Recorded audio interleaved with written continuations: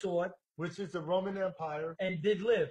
They lived through the religion of Christianity, and Christianity spread Romanism throughout the world. Right.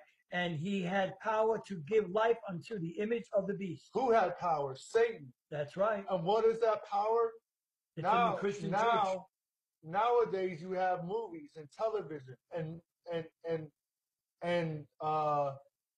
how do this image have power to speak lies? Whenever you turn on a Christian movie today, you see white Caesar Borgia, Jesus, healing people, speaking the scriptures over people. You see white David killing Goliath, who's white. You see you see Adam and Eve, white.